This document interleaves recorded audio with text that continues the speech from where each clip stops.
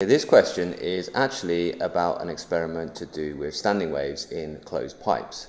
But you didn't need to know any of that to get the right answer. What it really is about is, can you calculate and combine percentage uncertainties?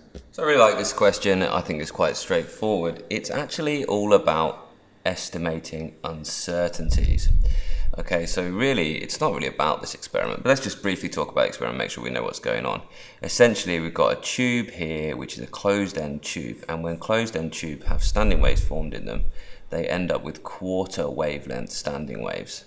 So this length here, the length of the tube, is actually lambda over 4. And essentially what they've done is they've just used good old V is F lambda to work out V for the speed of sound here. Obviously converting that into meters and multiplying that by 4 before you multiply it by the frequency. So student A says the results show the speed of sound increases as the frequency of the sound increases. And student B says the speed of sound should be the same for each frequency. Well, our hunch is this one's correct, okay? But let's see why that is by estimating the uncertainties. Essentially, yes, this is a larger number than this one.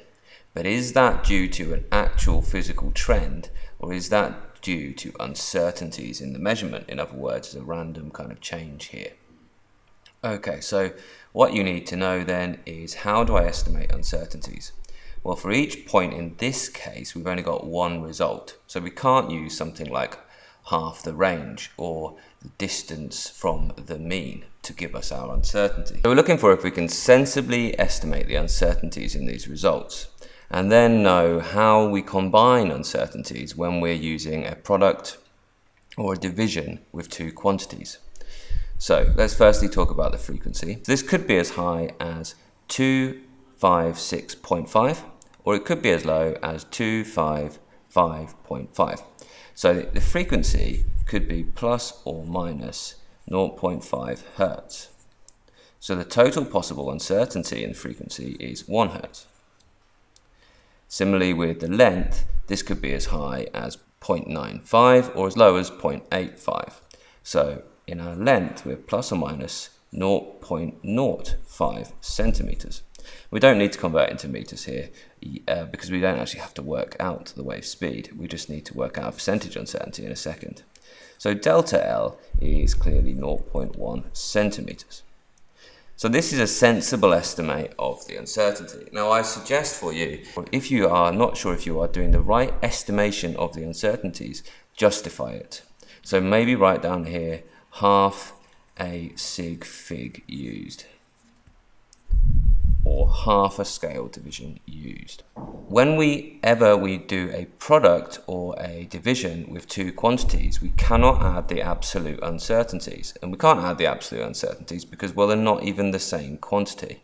Can't add frequency to length. That's completely meaningless. The universe doesn't work like that. So we can't mix our dimensions. But we can add percentage uncertainties. So your next part is to work out the percentage uncertainty for frequency first, and then for length. And this is a skill that they are definitely going to be testing in this exam. It's not tricky either. So this percentage uncertainty in frequency is delta F over F. And this percentage uncertainty is delta L over L. So delta F, we've decided, is 1 hertz. Frequency. Now which one should we use? Well, it makes sense here to go ahead and use one right in the middle, because we're trying to work out whether this and this lies within the uncertainty of this middle reading here, or if there's actually a trend that should be lower and that should be higher. Wouldn't worry too much about that, but if you've got a range of results, it does make sense to use the middle one as your kind of your quantity for estimating this. So I'm going to do 1 over 320 there. And here I'm going to use length, delta length being 0.1, and the length there being 25.6. And hopefully now you realize I can use centimeters because I'm just doing a ratio. So go for the calculator, times that by 100 to give me a percent, 0.31%. Okay, and then next one here, 0.1 over 25.6. Again, why not just multiply that by 100 to give me it as a percent straight away. is about 0.4, 0.39%. Okay, I'm not quite finished, but I have picked up a few marks, estimated my uncertainties, calculated my percentage uncertainties and my two quantities. Now I can go ahead and add those together to give me the percentage uncertainty in speed, which is 0.31 plus 0.39, in other words, 0.70%. Well, what is my upper and lower bound for this then? Hopefully it's not too much of a challenge for you. 328 times 0.007, giving me 2.296 or 2.3. So add 2.3 to this and take away 2.3, 330.3. And my lower bound of speed is 325.7. Now, all of these lie within that. So my final statement is going to be, this is not a trend.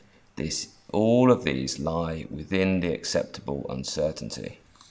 Okay, I hope that all makes sense to you. So maybe just tidy that up ever so slightly. So 0.7% of 328 is essentially 2. So V is 328 plus or minus 2 meters per second. Okay, so B is correct. I know I can't stand how little room they give me as well for my maths. Remember, if we ever need to use a quantity to do a calculation to make another quantity, we have to combine the percentage uncertainties. So you need to be really good at calculating those, and just be aware you add the percentage uncertainties, not the absolute uncertainties.